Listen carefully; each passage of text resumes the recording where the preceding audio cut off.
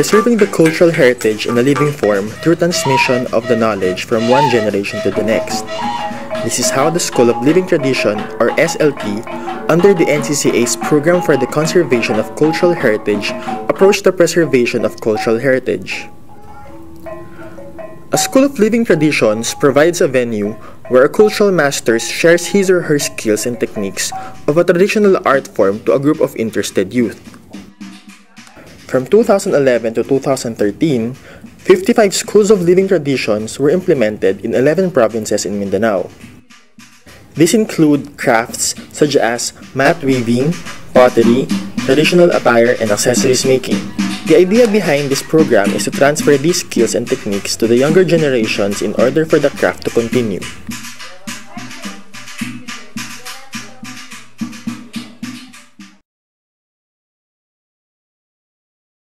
One example of this is the School of Living Traditions on Higaonon mat weaving in Sayawan in Pasugong. Through teaching the different mat designs, it has become a source of learning among Higaonon in the community.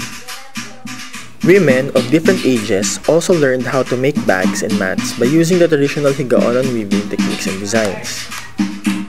Through the program, the younger members of the community also learned the indigenous knowledge of mat weaving.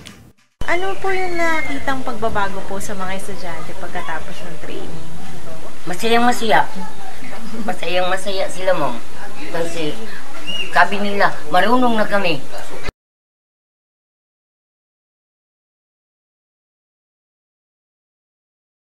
The School of Living Traditions on Subanen Sapiay Weaving in Barangay Bantal, Bayog, Zamboanga del Sur was spearheaded in 2012. The program allows the student to take initiatives and discover art form of Subanen crafts and its traditional designs. It aims to revive the tradition of making the Subanen Sapiay or the mat made of rattan. Through the program, the students learned how to clean the raw materials and make it to strips, and the different tools and techniques needed in order to produce the traditional sapiay.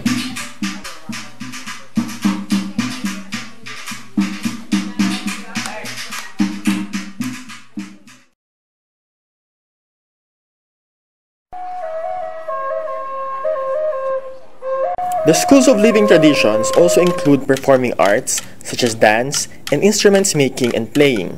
One example of this is the School of Living Traditions on Subanen Dances and Musical Instruments in Sitio Giniculalay, Dinas, Zamboanga del Sur that was spearheaded in 2010.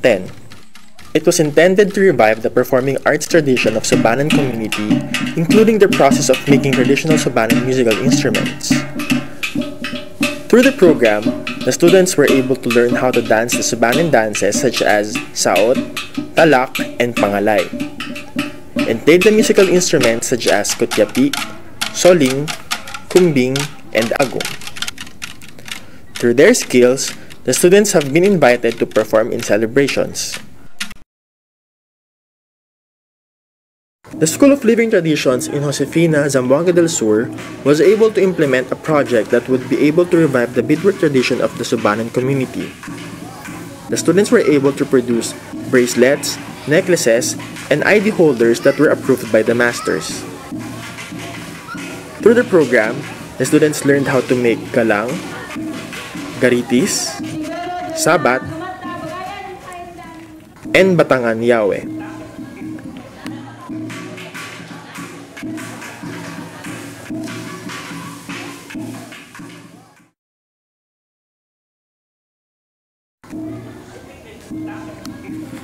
The School of Living Traditions in Lakewood, Zamboanga del Sur aims to preserve and promote the Subanen traditional art of embroidery in clothing. In the past, makers of Subanen embroidery used royal poplin or dlahu. Since the said material is no longer available, cultural masters have decided to use charmeuse instead. Through the program, the students now are already equipped with knowledge and skills on Subanen embroidery and beleng hat making. The School of Living Traditions on Maguindanao Kulintang Playing in Labangan, Zamboanga del Sur trains the student using a set of Kulintangan ensemble.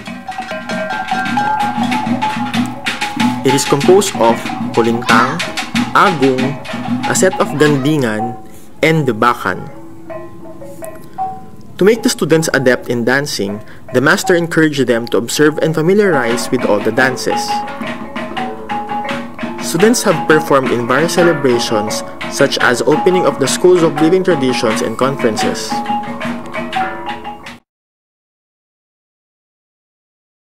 The idea to come up with a school of living traditions on Subanan music, cultures, and practices was conceived after the realization that there are very few written accounts of their music and oral traditions. The program also focused on the dances and chants.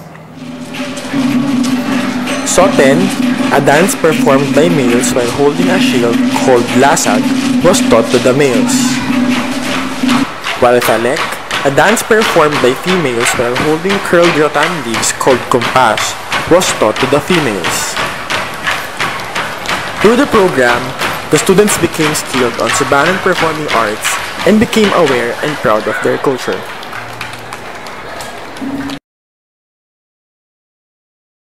The School of Living Traditions on Blaan traditional clothing of the Blaan community of Mabila, Sarangani sought to promote Blaan traditional clothing as an integral part of their heritage. Students of the School of Living Traditions were taught how to cut the cloth and sew it into a dress. The traditional designs such as sun, cloud, mountain, and plants were also taught. Aside from learning how to make and design the attire, students also learned the symbolisms of the colors in the attire. This enabled the students to understand the craft more fully.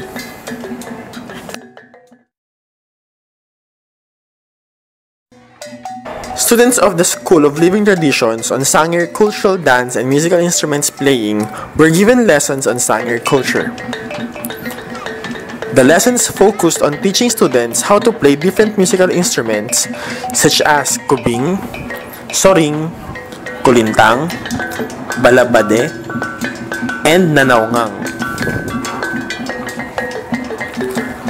Aside from teaching students how to play the said instruments, the masters also focused on dances. After the theoretical component, the training advanced to practical application.